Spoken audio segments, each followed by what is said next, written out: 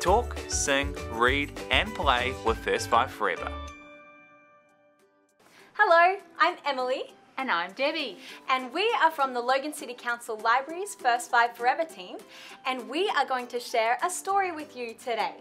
So, the story that we have chosen to share is Shark in the Park by Nick Sharratt. But before we read our story, we're actually going to do our acknowledgement to country. So, if you at home can use your arms to do the actions with us, we can do it together. Are you ready? It goes like this. Here is the land, and here is the sky. Here are my friends, and here am I. Excellent. So now we're going to share our story. Have you read this story before, Deb? I haven't, Emily. Well, Shark in the Park is one of my favourite stories. And because it's a favourite, I read it again and again all the time. Because repetition is how we and our children learn. So, in this story, there is a telescope that our main character uses. So, at home, you can use your hands to make a telescope to look through like this. Or you could get a piece of paper and make a telescope yourself. I have made you a telescope, Deb. Here it is. And if you have some stickers at home, you can decorate your telescope as well. Excellent. So now we have our telescopes. We're ready to see what happens in Shark in the Park. Here we go. Shark in the Park. Down at the park, a little boy is testing out his brand new toy. There's Timothy Pope with his blue telescope. Timothy Pope is looking through his telescope. He looks at the sky. He looks at the ground. He looks left. He looks right. He looks all around. Good job, Deb. And this is what he sees. What a nasty surprise! In his loudest voice, Timothy cries. Now you at home can do this too. After 3, we'll shout together, there's a shark in the park. Are you ready? 1, 2, 3. There's a shark in the park! Good job. A shark? Fancy that.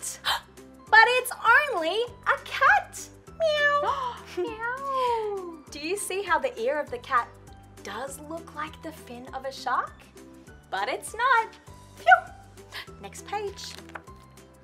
Timothy Pope looks again through his telescope. He looks at the sky. He looks at the ground. He looks left. He looks right. He looks all around. And this is what he sees.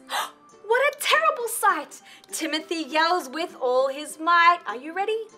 There's a shark in the park!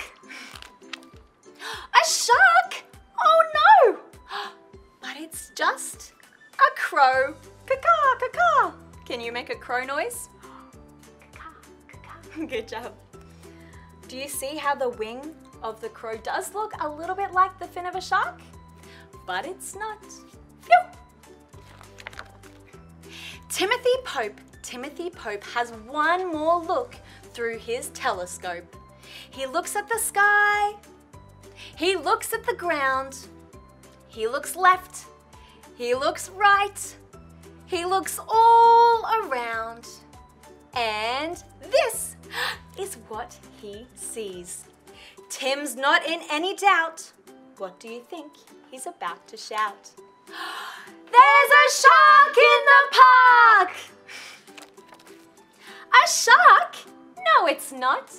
And aren't you glad? As a matter of fact, it's Timothy's dad. Do you see how Timothy's dad's hair looks a bit like the fin of a shark? It does. But it's not. It's time to go home, Timothy, calls his dad. Timothy Pope says it's safe to say there are no sharks in the park today. Phew! But Deb, look, what do you see in the pond? Do you think that's a shark? Could it be? Quick, close the book! Great job. And that is the end of our story today. But before we go, I think we should sing one of our favourite songs. What do you think, Deb? I think we should. What would you like to sing? I think we should sing about our little friends here sitting on the table. Excellent. The little green frogs. Yeah, I agree. So, if you don't have a little green frog at home, you can use your hands and you can say galumph as we sing galumph went the little green frog. Are you ready? Here we go. Galumph went the little green frog one day. Galumph went the little green frog. Galumph went the little green frog one day, and the frog went galumph, galumph, galumph.